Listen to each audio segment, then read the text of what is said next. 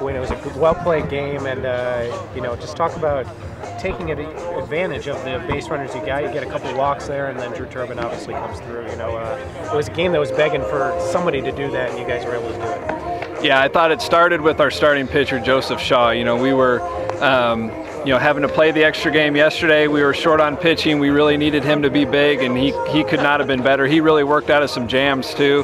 Had bases loaded with 2 down in 1 inning and got out of that one. A number of times our pitchers, got us out of jams with the bases loaded, and they had guys on base all day long. Savis is a phenomenal pitcher. He's a phenomenal competitor.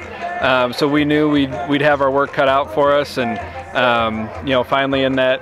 Listy did a great job, getting a good pitch and putting his swing on it to tie the game up. And then in the 8th inning, when we finally did get some base runners on base, and then Turbin put the ball in play with 2 strikes, and obviously that was the difference. But really fortunate to be able to do that against a competitor like him. What characteristic of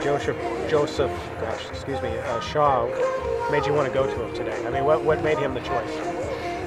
We had kind of been, he started the season as our closer. So, I mean, he's got big time stuff. He's a great competitor.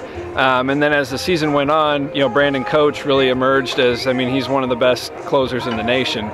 And as the season got to the end, we wanted to move Joseph into a starting role for us. And he did that about 3 weeks left in the season. We started him at Oklahoma. He had a phenomenal start there. He started the next week against Texas Tech. We had to use him in the bullpen at the last couple conference series. So we're kind of grooming him to be a starter in this conference tournament. Our ideal situation was to have him start game 1, and we just weren't able to do that with what he did the weekend before. He was completely ready to start that game. We didn't know that he'd be able to go that long. We were hoping to get 5 innings out of him. Was kind of what we were thinking best case scenario. So he did a great job. You turned to Brandon in the 7th, I think it was, and just talk about it's not unusual anymore. A lot of teams are turning to their quote-unquote closers, in tight situations like that. Just talk about your rationale to bring him in at that stage of the game. Yeah, our mindset with Brandon as our closer, there's been a lot of times where he'll come in the 7th inning, the 8th inning. We knew in all those situations he would always finish the game out. We knew he was not going to be able to finish the game today just because of the number of pitches he threw 2 days ago.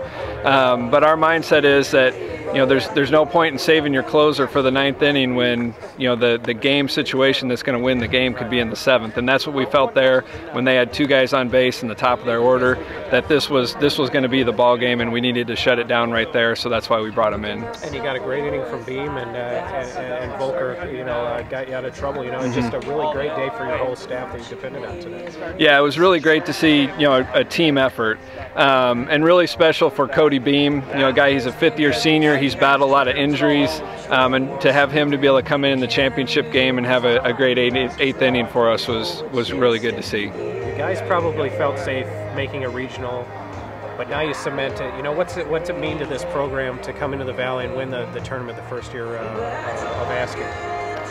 Yeah, we knew this is something I personally have wanted for a long, long time, to be a part of the Missouri Valley Conference. I was a part of it at Northern Iowa and at Creighton, so I know how good of a baseball league it is. So that just makes it even more special for me. I've been a part of this league for a lot of years and seen the great teams in the league, and seeing how well they've done in the regional. So I just knowing that this is really going to elevate us and prepare us to do a better job in the regional.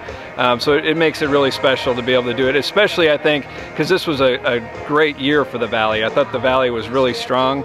The number of teams that we had ranked in the top 100, and it was every single weekend. It was a battle. There's not one team that you could just show up and know we're going to win games, and anybody could beat anybody, and we saw that in this conference tournament. So that definitely, really proud of our guys that they were able to come away with the championship with how strong the league was this year.